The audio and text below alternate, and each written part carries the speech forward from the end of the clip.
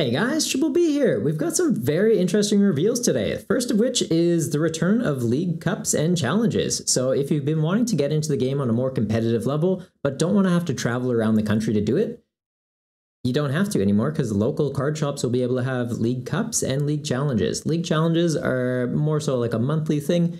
So you can get some points to go towards Worlds, and then League Cups are like a step above that, a little bit higher tier. More competitive guys will come out for it, but it's just a great entry point that if you're wanting to take the game a bit more seriously, this is the way to do it without having to break the bank. Also really cool that you do get promos with them, as well as typically playmats. If you get, I think it's first place, might be top 4 or so, but that's something that we'll have to do a little bit more digging into. This isn't really something I've participated in much because I kind of got into the game during COVID a bit more seriously, and we haven't really had them since then. So it's really cool we are getting it. Definitely something that caught me by surprise since they lowered the amount of points you needed to get into Worlds. So it seemed like they were doing that because there wasn't local events, but now they're bringing back local events. Interesting, but it's definitely going to give a lot more people, I think, that little nudge to take the game a bit more seriously in their push towards Worlds.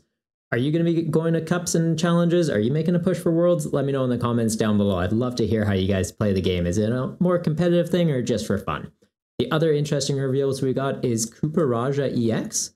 Definitely not a card I thought we'd be getting. And sticking to the typical steel thing, though, of, hey, it takes 30 less damage from attacks. That's neat. It's got 300 HP, so it's pretty bulky, and it's on a stage 1. So we're seeing stage 2 with that kind of HP, not really stage 1. But with it being a steel type, it does make sense. Its attack is called Nosequake. I love it. It's epic. It's going to do 260 damage for 2 metal and a colorless energy. And it does do 30 damage to each of your bench Pokemon, though. It's kind of the trade-off. But we have ways to heal. You can use Picnic Basket. You can use Radiant Serena. So it should be fine. Also interesting, the ability Bronze Body says it takes 30 less damage from attacks. So it'll be interesting to see if that means you have Kuparajas on the bench. Are they not taking 30 damage from the recoil damage from this attack? Or does it just mean when it's in the active spot? It'll be interesting to see the final translation on that one. The other reveals we got, we did get a Wingull and Pelipper. Do they have Wings of Union? They do not. They don't. It would have been really cool if we got a water-type Pelipper that had Wings of Union. We didn't, unfortunately, or keep this guy normal and then make that Flamigo fighting type, because then you have 4 attackers with that attack and it becomes a little interesting archetype. Unfortunate it didn't head that direction, but I still have hope we'll get another Wings of Union attacker. Sorry, I scrolled a little bit too quickly there. So Pelipper, though, colorless, 120 HP, and it does have a pretty cool ability, though, in Wind Letter. When you play this Pokemon from your hand to evolve, you can search your deck for a supporter card, reveal it, put it into your hand, or you can put a supporter card from your discard pile into your hand. So it's a great way to just kind of get a nice pivot. It's like a Luminion V, but not a V. You do have to evolve into it, or it's like a VS Seeker, but a Pokemon instead of an item. So it's a nice pivot instead of like that Altaria we have where you can repeatedly use it, put a supporter card on the top of your deck. It's not quite that powerful, but just being able to immediately get it, especially since we don't have a Rangaroo to just grab that top card off your deck, it's pretty solid. And getting something back from the discard, like if you just have a Wingull sitting on your bench and your opponent knows you need a boss for game, maybe they're going to boss up that Wingull instead and you're making them a little bit nervous. It's pretty cool. So the other things we're getting, we are getting a Luxray line as well as Tinkaton Ex. So the Luxray line, Shinx, 30 damage, flip a coin, if tails, nothing, not great. Evolves into Luxio, 30 damage, 1 energy, don't flip a coin. Oh, okay, it's a card, and then it evolves into Luxray, though, which is the very interesting one. And those pre-evolutions didn't seem very exciting, so don't worry about them, because its ability, Overflowing Ray, once during your turn, if this is in your hand and you have more prize cards remaining than your opponent, don't even worry about those pre-evolutions. Just put this right onto your bench. Its attack, Wild Bolt, for a lightning and double colorless, is going to do 180 damage, but does 20 damage to itself. So a bit of a trade-off. Kind of a pricey attack, but we're getting a new energy card that we'll get to in a moment that can help you out with this and does combo very nicely with the ability that this has. The Tinkaton line, though, we're getting 2 copies of Tinkatink. One has Iron Scrap. You get to put an item card from your discard pile into your hand. Kind of solid, and if control decks make a comeback, maybe this will see play in those. The other Tinkatink we're getting has Smithereen Smash. 10 damage, flip a coin. If heads, discard an energy from your opponent's active Pokemon. So like an attack version of Crushing Hammer. That's kind of frustrating. And then it does evolve into Tinkatuff.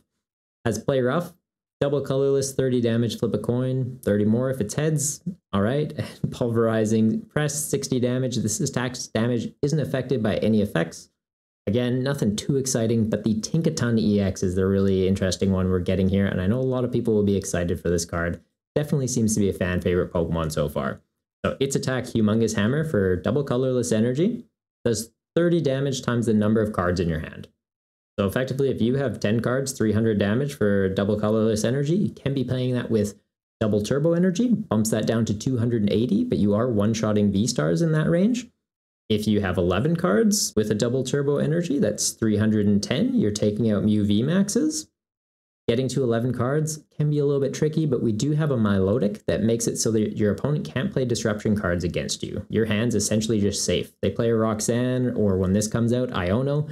You're not going to have to shuffle your hand into your deck. You can just continue to build up your hand. Running this with things like Kirlia, where you're discarding a card, drawing 2 cards. You could be charging this up then with Gardevoir EX maybe.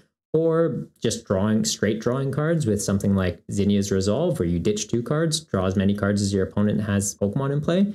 They've got a full bench up against something like Bossbox or Miraidon, where they're filling up their bench consistently. You can just be straight drawing 6. It's pretty solid.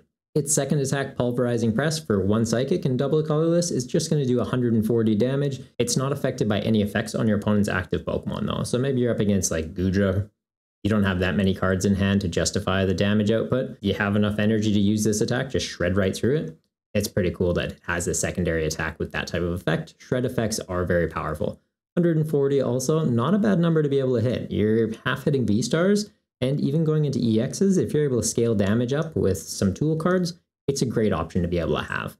We're also going to be getting some Mankey and Primeape and the Annihilape EX. We've already seen this revealed, so I'm not really going to read into it too much. Angry Grudge, though, you can put up to 12 damage counters on this Pokemon, and it's going to do 20 damage for each damage counter you do, so 240. Since it's fighting, you can play Grant, bump it up to 270. Choice Belts and stuff like that, scale that damage up a little bit further. Definitely an interesting guy to be able to play around with, but being a stage 2, not too sure how much play it's realistically going to see. Getting an item card in Delivery Drone as well, it's sort of like that item card we saw previously, Old Computer. You've got to flip 2 coins. If both of them are heads, search your deck for any card and put it into your hand. I think Old Computer was discard, put it into your hand. It's fine. Is it going to see play? Probably not. The other one didn't, but it's a card. And the other one we're getting is Motivational Lemonade. Kind of like that. A little bit of a Mike's Hard card. You can use this card only if you have more prize cards remaining than your opponent. So it's interesting that they're kind of playing around with that mechanic. We're seeing it in Luxray, we're seeing it in this, and we're seeing it in this energy card we're going to get to in just a moment. You're going to be able to heal 60 damage from one of your Pokemon. So it's an interesting concept to be able to play around with. We did lose Hyper Potion, so having this as a substitute in is kind of nice. The kind of star of the show here, though, is Reversal Energy. Very excited about this card. While it's attached to a Pokemon, it provides a colorless energy. Not very exciting. But if you have more prize cards remaining than your opponent, and it's attached to an evolution Pokemon that doesn't have a rule box like Luxray, it provides 3 energy of any type instead. So you can be attaching this to Luxray, you can be benching Luxray if you're behind on prizes, and just start swinging with a single prize Pokemon out of nowhere. It's a very interesting concept to be able to play around with, and I'm excited to see where they go with this mechanic, because we're getting quite a few cards that are kind of playing with this comeback idea, so I'm liking it. It makes it so it's not just someone starts off the game, they snowball, that's it. When we have cards like this and Iono that give it a little bit of pressure for a back and forth in the game, it's very healthy for the game. Parsing the Wu Chen, we've seen it already, but we're seeing the alt art of it, which is pretty cool. Same with the Chuyu EX, the Chin Pao EX, and the Ting-Lu EX. If you want a better look at those artworks, I'll have a link to this article in the comments down below. They're pretty cool. They're pretty cool. I'll probably just get the basics. I'm not big on going for the alt arts.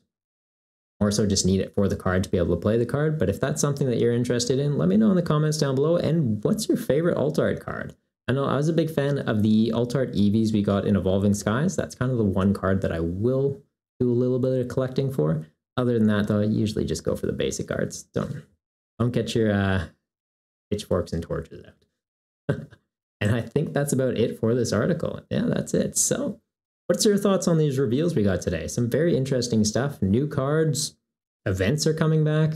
definitely a great time to be getting into the game. And if you're playing the game online as well on PTCGL, we just got the new battle passes, and there's some very interesting stuff on there. If you haven't seen that yet already, there'll be a video popping up right now that'll take you through that. Till next time though, take care of yourself.